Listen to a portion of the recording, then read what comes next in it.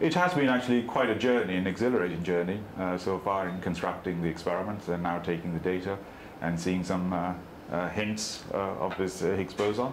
So in fact we use the Higgs mechanism because the Higgs mechanism does not predict the mass of the Higgs boson, and we had to look or design the experiments which could allow us to observe the Higgs boson in its various guises.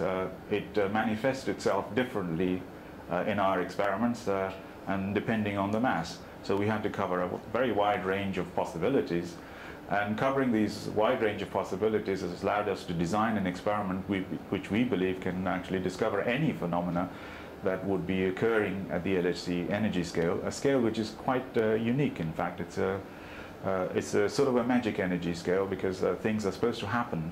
For example, the mechanism of generation of mass should be elucidated, and the favored conjecture is the Higgs mechanism.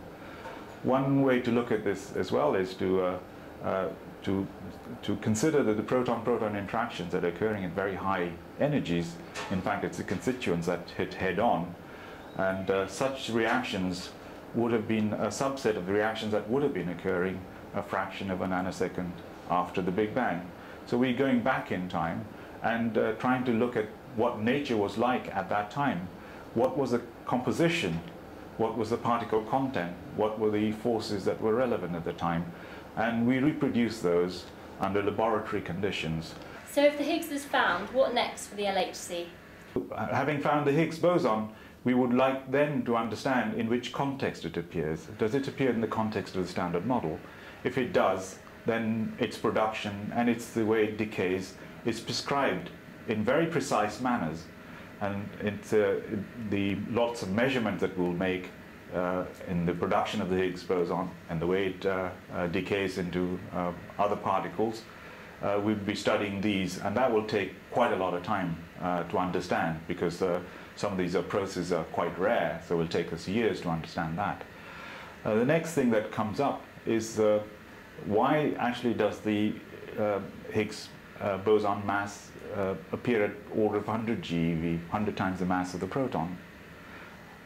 When we look at, when we try to calculate the mass, we have to introduce some things called quantum corrections, which actually make the mass float up to very, very high values which we can't even attain.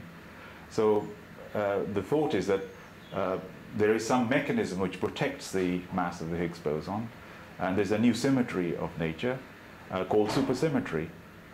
It's possibly the ultimate symmetry, and it predicts that for every particle we have a superpartner. For an electron there will be a superelectron. We haven't found the superelectron, presumably because the masses of the superpartners are high, and the hope is that we shall find them at the LHC. Now we are going to go to 14 TeV. We are operating at the moment at 8 TeV, and so the hope is that we shall be able to find these particles. So comparing finding the Higgs boson to something outside of physics, how important would you say it is for people that don't necessarily by nature have an interest in physics? I think the LHC project has captured the imagination in a similar manner to the Apollo moon missions of the 60s. So they captured the imagination of the young and the general public alike. And so they actually attract people into science, the younger people into science. In fact, science underpins all the progress that we've made as humankind, in a sense. So it is very important that everybody has a good understanding of science. So if more people go into science subjects, the better it is.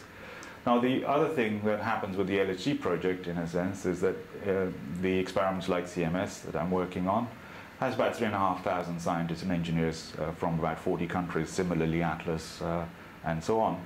So this actually makes people work together on problems which are really cutting-edge problems in terms of our understanding of our position in nature as such.